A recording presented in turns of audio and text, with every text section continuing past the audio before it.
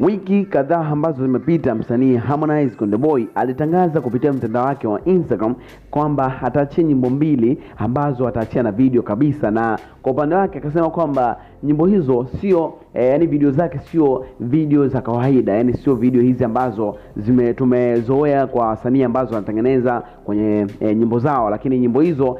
akasema kwamba kwa upande wake kwamba ameshoot movie kabisa, yani sasa hivi afanye music video, anafanya movie kabisa, na aliweza kutaja muda ambao ataweza kuziachia nyimbo hizo ama video hizo, lakini ilipofika wakati huo ikawa kimya, yani ya kuweza kutoa taarifa yote kwa sababu gani ya kuzitoa, lakini pia Harmonize akakaa kimya kabisa kuwaeleza mashabiki zake. Lakini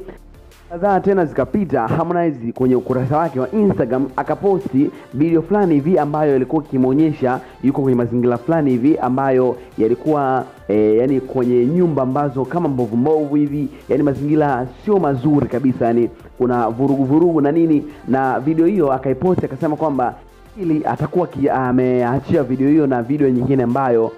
hajaionyesha. Sasa watu wakategemea kwamba labda Harmonize ataiachia kweli, lakini ilipofika mida ya saa 2 Harmonize hakuonyesha dalili zozote kwamba ataweza kuiachia, na watu wakaanza kuongea, kila mtu akaanza kuongea kwamba labda Harmonize anaogopa kuachia nyimbo na vitu kama hivyo. Lakini kuelekea tena kwenye show yake ya Jipoze na Twist, akasema kwamba ambayo ilikuwa ikifanyika juzi, akasema kwamba ataachia video hizo, na siku ya kwanza kabisa itakuwa hiyo siku hiyo itakuwa ndio siku ya kwanza kuonyesha hizo video kwa watu ama mashabiki zake, lakini siku hiyo pia hakuweza kuzitoa. Lakini leo pia Harmonize kupitia mtandao wake wa Instagram amesema kwa mara nyingine tena kwamba anaachia hizo video leo ya saa 2 na dakika 30, na watu wengi wameanza kumtukana Harmonize kwamba bwana, wewe kila siku unatupa muda kuachia hizo video lakini auachii kama vipi, kaa nazo mwenyewe, na kila mtu amekuwa akiongea kinamna yake kwa sababu watu wameanza kuona kama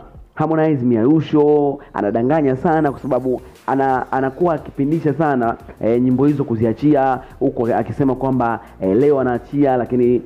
kwenye ule muda ambao anakuwa anataja ukikaribia anakuwa aposti chochote, aongelee chochote, na watu wameamua